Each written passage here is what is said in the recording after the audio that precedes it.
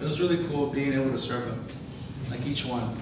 Like I would see these guys and the next 2 weeks, and like as I was building my relationship with them, like, you know, even though they would ignore me and this and that, at the end of the week, like, you know, they would, you know, just come to me and hug me and like, hey man, what's up, bro? Like each one had a different character, and each one had a different, you know, and it was just really cool. I really felt like God like used me through that. The simplest thing, giving them a towel, or picking up their shoes, you know, in the bathroom, for them not to get them wet.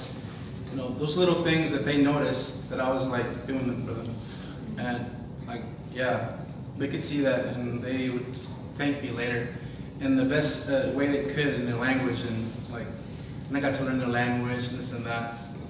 And so during that time, I was thinking like, I thought I wasn't doing anything, but at the end of the week, the last Thursday, there's this guy I've been talking to throughout the week. He would bring his guitar all the time, and so he would let me play it. And so that last Thursday, he gave me the guitar and I started playing it.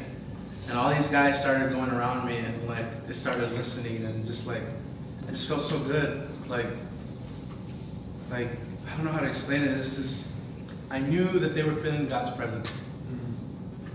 I knew that somehow something was changing them, because I've been talking to all these guys about God loves you. You know, your situation doesn't define you. The thing, what you're going through does not define you.